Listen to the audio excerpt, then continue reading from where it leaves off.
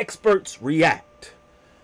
Red Dead Redemption 2, baby. J-Rocc is here, and we're about to check out Gamology, a channel that J-Rocc came across where they have experts react to certain things in certain video games. And today we got a hunter who is going to tell us if what we're seeing in Red Dead Redemption 2 as far as hunting goes is actually realistic or not. So come on back. Let's do the damn thing. J-Rocc has come back to YouTube.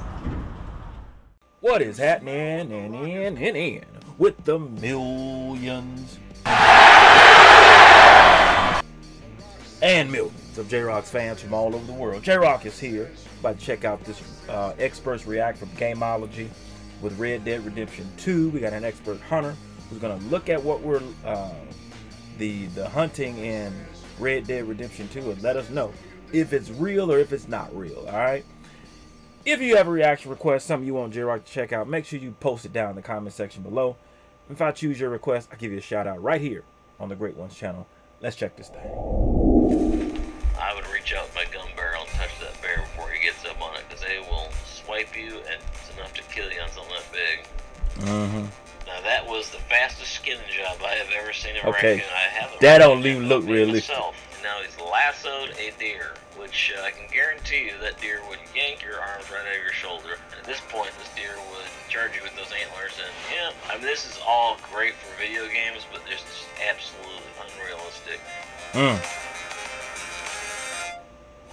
Hey everybody, this is Tim Spike Davis with Gamology. I'm an avid hunter, writer, and contributor to many hunting publications. I'm also the world's greatest hunting cartoonist. And today you are going to see my expert reaction to the video game Red Dead Redemption 2.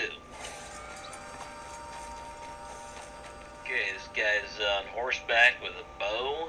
West here, he's got a rifle as well, slung on his back. Beautiful country. Benefits to riding horseback is they have a lot better hearing than we do, and a lot of times just the pointing of their ears can tell you if there's game around. They can sense the presence of another animal like a bear or a larger animal like a deer or something. A lot of times a good horseback rider will pay attention to his horse while he's riding. And he's got a big old black bear here, digging up probably some roots or maybe some grubs underground. Bears like to eat lots of grubs. Not the best shot. Now there's somebody riding up behind that bear, which is kind of ridiculous because that bear would not have sat there while another rider came in. This guy, I don't know why, but he goes to choose to go from his rifle to his bow. People do kill bear every year with bow. You have to have a certain amount of poundage, that very thick hide, very sturdy animal. So you're not just shooting some little flingy, light pounded bow at this thing. And that guy shot way too far with a bow. That guy is very accurate for shooting at a distance. Now he is processing this hide, and to get a hide off of a bear like this again is extremely just physical to process this whole thing out. Yep, he's got the hide. To leave the entire animal like that is just absolute disgrace. You should use every part of that you can pack out. Any sportsman, any true hunter I know would never leave just the rest of the animal there to rot. Very disrespectful to the animal. But he's dead. I don't think he cares. Hunting wild boar, and he's got his bow out, and bad idea, boar charging. So it ain't disrespectful to kill me, it's just disrespectful to leave no my... boar's just gonna stand there and let you just level a gun on him and brain him like that. He'd still just be running his tusk into you, but it was a good shot placement at that short of a distance. Hopefully he processes that whole boar too. There's some good meat on there. Probably not, knowing him. Hunting western raven with a bow and arrow. Not really much reason why you'd want to shoot ravens with a bow, unless they were a nuisance animal that's coming after your crops or something you're trying to grow. Very tricky shot. But I've heard of people eating crow and eating ravens, and probably use the feathers for making fletching. Y'all eat crow before? Again, not much meat. The meat's going to be really dark, and whatever that crow's been, or that raven's been eating on, you're going to taste it in that meat too. So if it's been eating on dead animals, meat's going to taste not so great.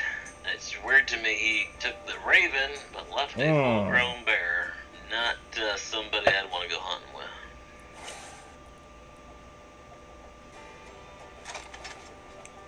Not sure if scopes were readily available at this time in history. Yeah, I doubt it. They were probably not the most accurate. This guy zooms in, that's probably not accurate either, because scopes didn't have the ability to zoom in and zoom out at that point. But he'd have been better just to use his skill as a huntsman and woodsman to sneak up and get closer to this elk. But shooting across a canyon like that is a sketchy shot. So he's working down these rocks, hopefully trying to get downwind of this animal so it doesn't see him or smell him before he is within range. He's looking around like he forgot something at camp. Now he's swinging over, looking, shooting above the horizon, which is always a bad idea, but he shot and made connected on the elk, so now he's going to have to hoof it up that canyon, cross a stream, get his boots wet. Now hopefully he doesn't have to drag the thing all the way back. I don't know why he didn't ride his horse across that stream. Hopefully he is going to use every part of this elk. The meat, the hide, the sinew, the horns can all be used for tools and repairs. You actually use the bladder as a water carrying canteen. And there's no way you're going to cut the horns off a head like, nope, you could sit there with a jackhammer try to get the horns off. But yeah, you're not just going to cut them off like that. He's got the hide and the horns, and again, if he leaves that meat on there, this guy is a douchebag.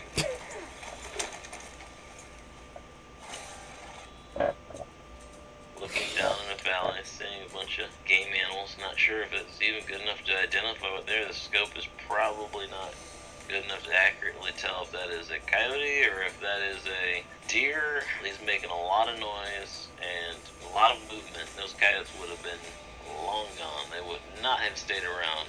Coyotes are very suspicious. They have amazing eyesight, amazing sense of smell. I believe it's 10,000 times stronger than a human being. So they are an animal that is extremely difficult to So if hunt. you musty, There's no way a coyote will let they you gonna get smell up you, dog. on a rock like that close, and take a shot. So these are either extremely dumb coyotes. That's a pretty slow reaction after a shot. There runs a, well, I can't tell if it's a bear or boar.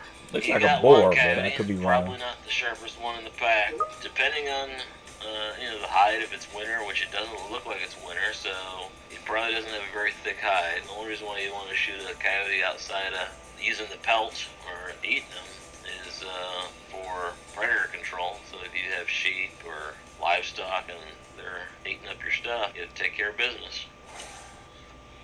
Hunting a wild boar that's eating a dead animal was probably that bear you left back up on the slope. They'll eat themselves. They'll eat other wild pigs that are dead. Know that if you leave animals like that dead, other animals are going to benefit from it, and that's fine. It's a circle of life, but maybe it's an animal you don't want to have benefit from it, like a wild pig like this. I'd go back to that spot if you left a gut pile, and he makes a headshot on this thing at what looks like about 70 yards. And again, a wild pig would have smelled you, heard your horse jingling with all that tack on it. Pretty stupid pig to be sitting there that close to someone's camp, but maybe he was hungry too. Could be. A raccoon and a turkey. The raccoons are little miniature bears. They are tough animals. They can take a beating, and they just do not drop like that. Especially if you shoot them up in the butt like that. They will run with your arrow. Now that was the fastest skinning job I have ever seen of a raccoon. I have a raccoon head that I made myself. I don't know what he pulled out of that bird. What did he pull out? He just left the rest of that bird. He could use the feathers for fletching. Man, you could use the legs as a back scratcher off a turkey. This guy's just walking around, just acting as though he doesn't care much for these animals. He's shooting. I'm a boss, son. Hunting a grizzly bear with, we'll see what he's hunting with. If he pulls that bow off, I'll laugh my head off.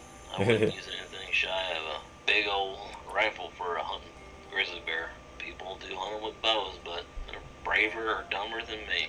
So he's got a bear out there milling around in the snow. Looks like about 200 yards away. He's sneaking up on this thing. Really what they probably would have been using this time period would have been what's called a Sharp's carbine. And I think that looks like one myself. But he's doing a good thing of getting into the side of this bear. He's going to either want a shoulder shot or a heart and lung shot right behind the shoulder. And it looks like he does a shoulder shot. That's pretty accurate. That could probably happen. If it was a good shoulder shot, the bear would have actually fallen right where it was standing. Let's do things across an icy river, and that's more dangerous than that bear. Lucky if all his gear doesn't go falling down in that stream. Yep, there you go. Been there, done that. Should have thought to bring some snowshoes when he was planning this day of hunting. I know they had snowshoes back there, so at least they got the blood on the snow accurate. That's very true too. It's really a blessing when it's out snowing like that. It is easy to track a bleeding animal. Of course, he didn't have to track very far. The thing is only about 30-40 feet from where he got shot. I would reach out with my gun barrel and touch that bear before he gets up on it, because sometimes they will, their last throes of life, they will swipe you, and it's enough to kill you on something that big. This guy is gutting out this bear. Yeah, go down the center, skin off the back, and you're going to have to flip it to the other side. Now, this is, in this snow and in this kind of weather, is extremely physically exerting. If this guy walks off from this bear again, this Red Dead Redemption guy is kind of annoying. He's throwing away a lot of good meat. He don't care about the meat, son. If he's full, he should give it to his neighbor. He don't want no bread. He don't want no water. He don't even want a very good neighbor. Hunting Rocky Mountain cow elk with a rifle. Generally, the female ungulates, I believe they're called, taste a lot better because they don't have the testosterone in the meat. Usually the cow elks are a lot tastier. Good shoulder shot. Not sure why that elk ran off. This guy's hauling butt, and his legs are not as long as that elk, so he is going to be having a lot harder of a haul than that elk. But she's leaving a decent blood trail, so I'm surprised he hasn't turned into a snowball and just avalanched down the side of that mountain hill. Yeah, I know. All the energy this guy is exerting getting to this thing, he's going to be dying of hypothermia. See, that thing was in his death throes. That's lucky that bear wasn't the same way. Now he's going to skin out that elk and hope to God he actually takes some meat to somebody instead of leaving it for waste. Yeah, that don't make no The sense. nice thing about the Just snow leave is it it there. does cover up the sound. You muffles any of the, bust any twigs, or there is a benefit to that. Yeah, It's hard to haul through, but he probably could sneak up a lot closer than he could if there was just leaves and twigs on the ground. You gotta be careful with the moose, though. Sitting there, kind of quartering towards him, which is not an ideal shot. And the fact that he's going to try to shoot this with a bow again, a real hunter would wait for a better opportunity than a full frontal quartering away shot. Just does not offer high quality ethical shot placement of heart and lungs. You're just sticking arrows in meat, and that moose will suffer and die a slow, painful death. He can travel a lot farther with those arrows in him than you can just in the snow without arrows in you. So, not realistic, but the other idea is that this guy is now going to have to skin this animal on the side of a snowy, rocky slope. It's going to be a lot It's a video game, though. Exertion. What he's also going to have to realize is that there are other animals in this area that are going to want to eat that too, so he better keep his eyes out for bear and wolves and mountain lions. They should be consulting these One folks. advantage to hunting rabbits on horseback like that is that you would have the ability to be above your game.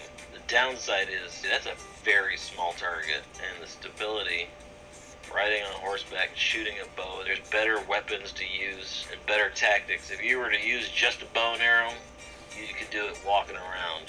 You'd have a lot better, more stability. If you were on horseback, you could probably use a shotgun or something like that to try to give you better chances of shooting a rabbit like that. That's a lot of blood for a rabbit, but maybe it was just a rabbit who was high on iron or what. It sure is a lot of blood for one rabbit. Dang, look at all that blood. Hunting a white-tailed buck on horseback. I have had some friends who've done this. Me and horses don't get along too well. I've been bit and kicked and thrown by horses. I generally try to hunt just on my own two legs. This white-tailed deer would be booking just like this one is. I just don't see a horse being able to keep up with a white-tailed deer like this. In this kind of snow, in a rocky terrain, this is a great way to break your horse's leg. Once he's done that, then you're really jammed because you've lost your deer and your horse. But this guy is adventurous, so he clearly cares about as much of his horse as he does about all the animals he's killing. The horse has got a full-grown elk hide and saddle and a grown man on his back, and now he's lassoed a deer, which I can guarantee you that deer would yank your arms right out of your shoulder. At this point, this deer would charge you with those antlers, and yeah, I mean, this is all great for video games, but this is absolutely unrealistic. The other downside to that whole thing is that deer's meat would be so full of lactic acid, it would taste horrible after being run down like that. Not an ideal method to hunting whitetail. If you think about lassoing a deer off a horse, just keep on playing video games. Not a good idea. Hunting bighorn sheep on horseback. Okay, this guy's horse is just like got these toughest ankles and legs I've ever seen. He's got a longhorn sheep here now. That thing is leaving about 80 gallons of blood, which makes tracking it easy, but if you're on horseback falling right behind it, you don't really need a blood trail, so... Yeah, now he's going to dispatch it with his pistol, which is humane. That's a good thing to do, but I guarantee that animal would have been dead. Oh my gosh, that guy is strong. He just hoofed a 120, 150 pound sheep right over his shoulder like it was nothing. Dang, I'd have had. Looked like he was using more of his back than his legs. He was bent straight over like this. Hey everybody, this is Tim instead of squatting down. Gamology, and you just watched my expert reaction to the video game Red Dead Redemption 2. If you like Gamology and you want to check them out, look them up on YouTube and Facebook. If you want to learn more about me, Tim Spike Davis, check out scatterthoughtscartoons.com. And I just want to warn you ahead of time, if you ever think about throwing a giant bighorn sheep over your shoulder, make sure you have a good chiropractor because you're going to need them. God bless, see you out hunting. Well, J-Rocc says this. It's nice to have this sort of input. I think the developers and the game makers need to be consulting the experts about, you know, stuff like this, you know, because I get some stuff is for video games, but some of this stuff is just too unrealistic. Like when I play the Arkham games, Batman Arkham games, or Spider-Man games, and I'm literally watching groups of men stand in a circle and wait their turn to try to go with Batman one-on-one. Hell, even two-on-one. I know, and I think in the Arkham, is it Arkham Origins or Arkham Knight? I can't remember. Where 3 of them would charge you at once. You could count on 3 at one time. But even still, ain't no 5, 6, 7, 10 dudes just finna stand there. They finna bum rush you all at one time, alright? You're gonna have to divide and conquer. You're gonna have to split them up, take them out one at a time. Cause ain't no way they gonna get their gats out, their brass knuckles, their bats, their pipes. They coming at you. Tire irons, whatever they can get their hands on. They coming at Batman full force. They're not just gonna stand there and wait. But I still like the game though. But love these expert reactions. Probably do a little bit more of these. Alright, post your comments down below. Let J-Rocc know what you thought of his reaction to this video. No rhyme intended on that line. If you enjoyed the Grill's reaction, hit that like button, subscribe, and share. Also, hit that bell so you can be notified when it is time to be electrified. Thank you for joining J-Rocc. Until next time. Mamba, Gigi, and Wakanda forever. If you smell what J-Rocc is.